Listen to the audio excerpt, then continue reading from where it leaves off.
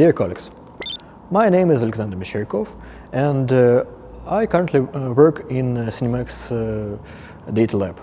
Data Lab is a company which provides services in machine learning development and integration. And I want to share my knowledge connected with geospatial data. I had a lot of thoughts about how to structure this presentation, and I decided maybe not to make it short, but at least simple.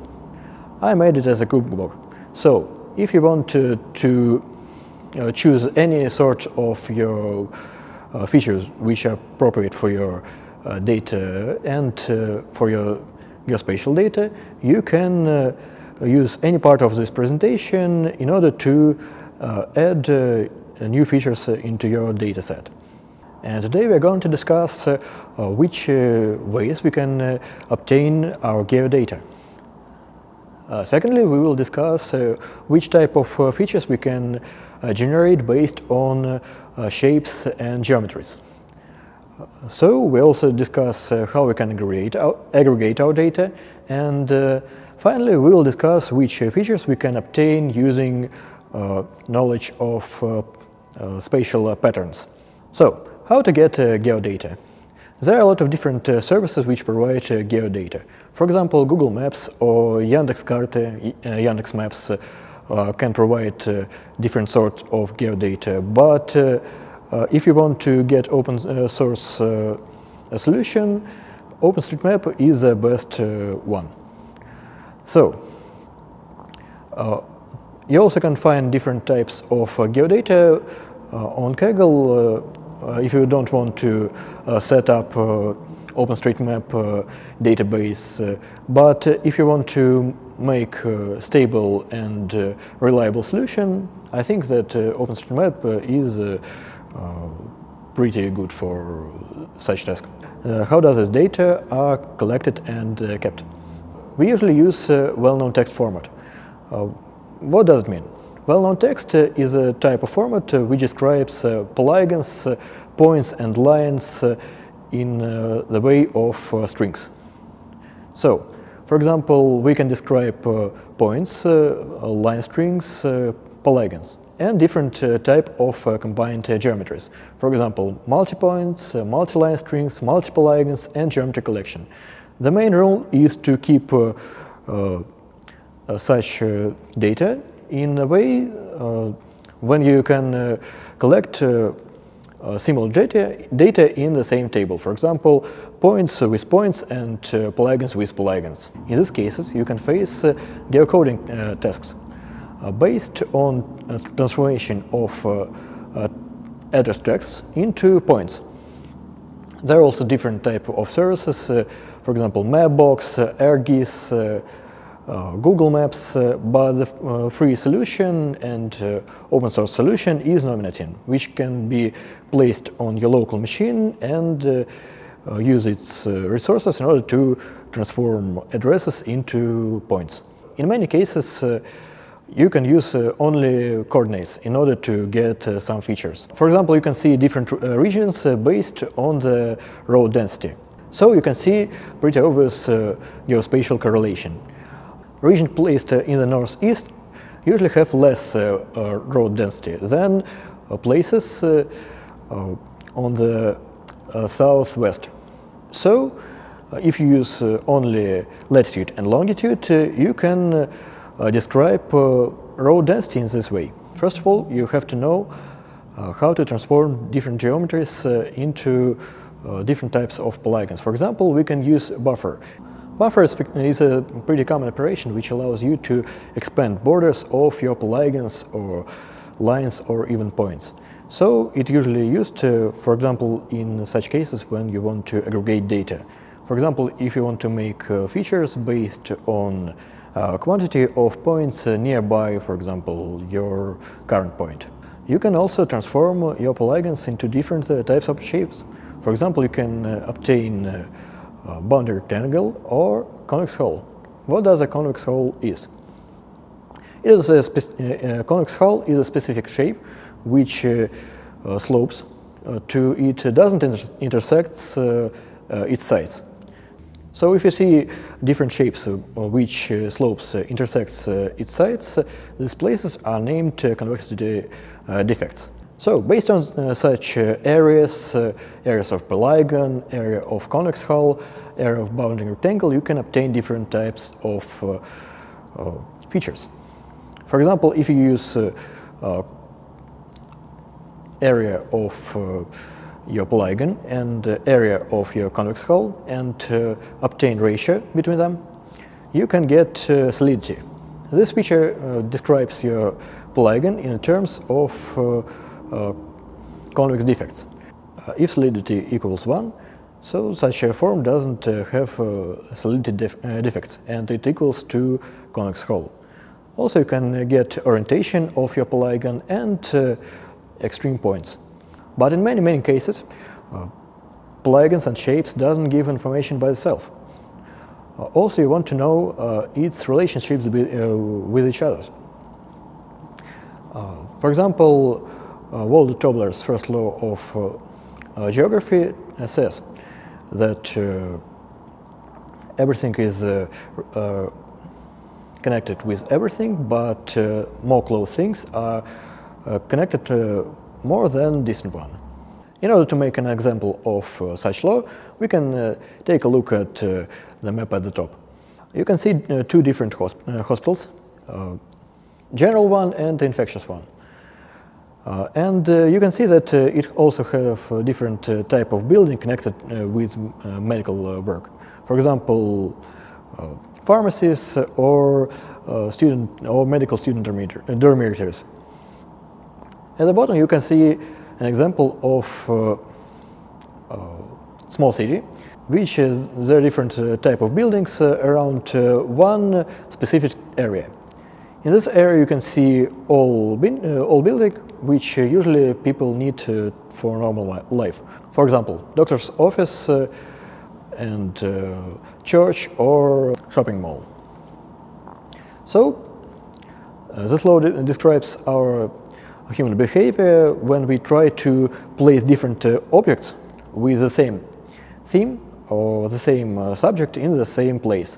For example, we like to visit places where a lot of shops, for example, or we prefer to visit a hospital and see a pharmacy nearby, etc. And also we prefer to communicate with people who have a lot of in common with us. For example, poor people prefer to communicate with poor people, or rich people prefer to communicate with rich. And developers and data analysts prefer to communicate with the developers and data analysts. So that's why we are here.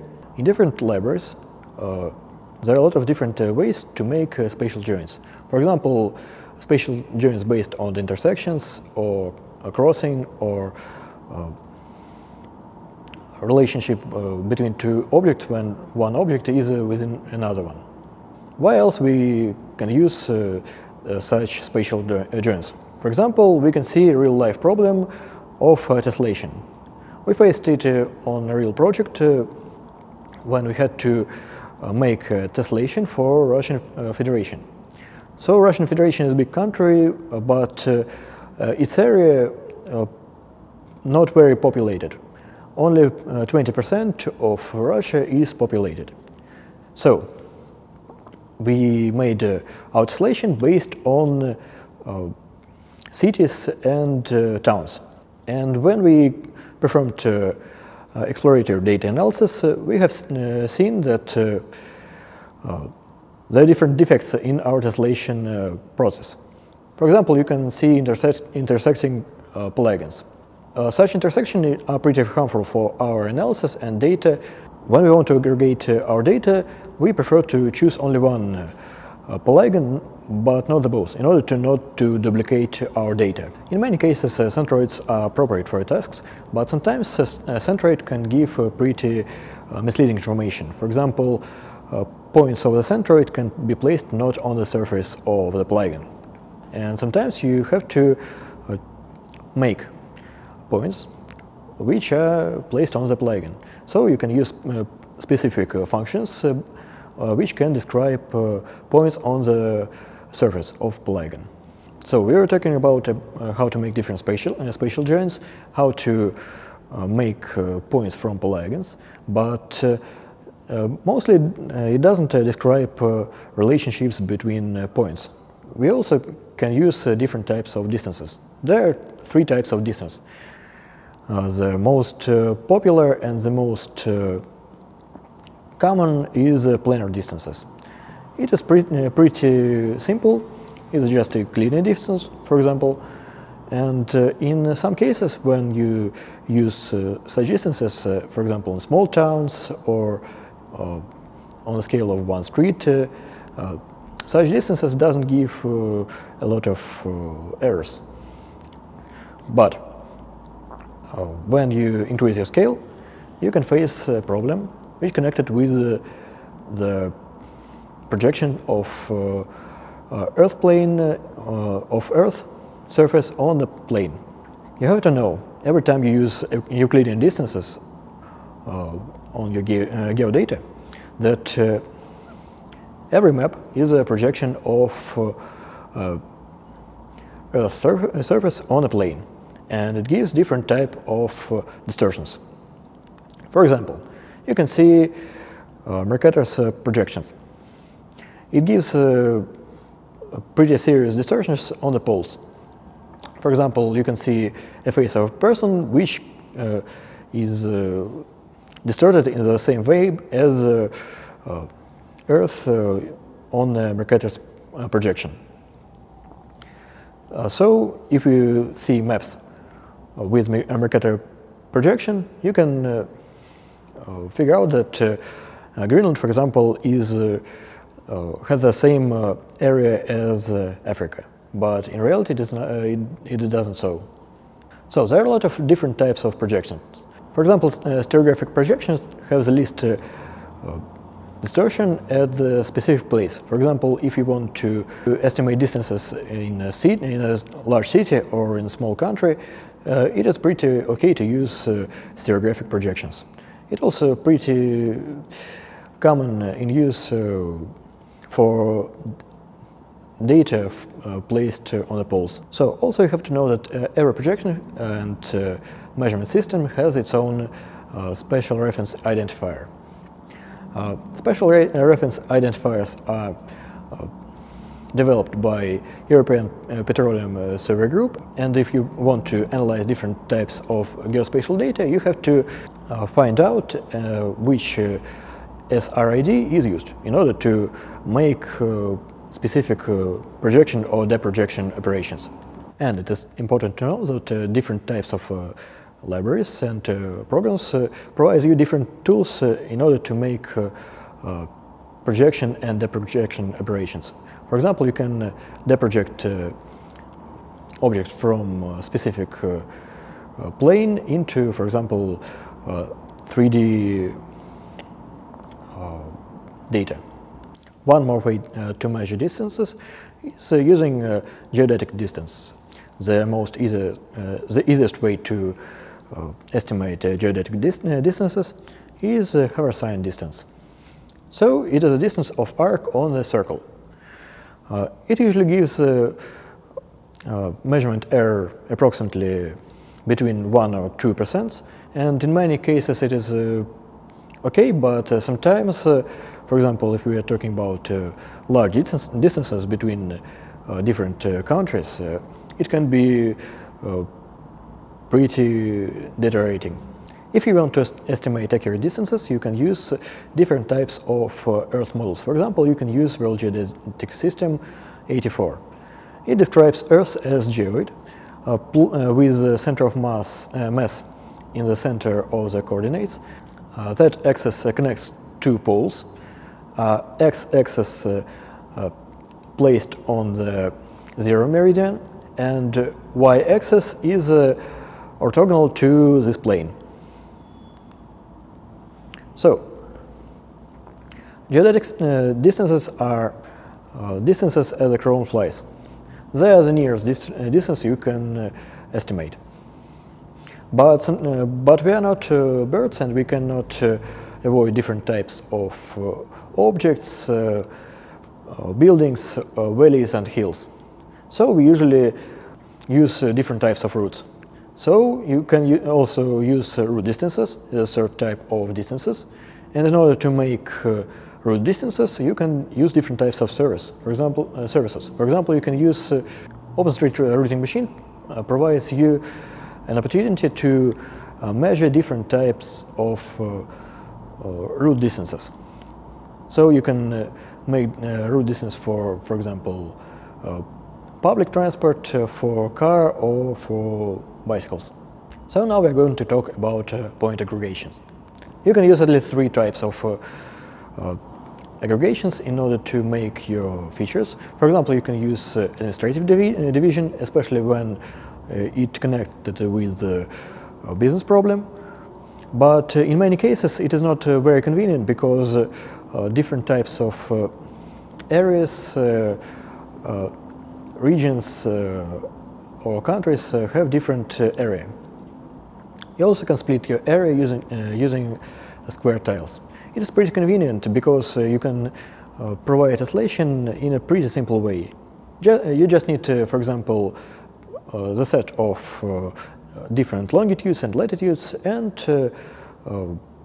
your tiles are ready. But unfortunately, this type of isolation doesn't provide you a convenient way to find adjacent polygons. You have to use 2 iterations in order to find all adjacent polygons. In this case, a hexagonal grid is more convenient. You can just get all hexagons on the sides in order to find adjacent hexagons. You can use buffers in order to make features based on nearest points and count of nearest points within radius. But you also can make features based on how much points you can reach, for example, by a car or public transport. Probably you won't use a car if you have a shop placed in the front of your home. So you can use different types of rings in order to aggregate points. But you have to know that you need to normalize such count of points by area, because if you increase inner radius, it also increases area of the ring if the width of band is the same. So it is better to normalize increasing number of points in order to make appropriate feature. And we are going to talk about pattern evaluation. There are 2 different algorithms to find hotspots. The first one is Gettys or star. It is a pretty simple and convenient algorithm which gives you information about hot spots and cold spots. And local Morgan's eye, which provides you not only information about hotspot but also about outliers inside of such hotspots.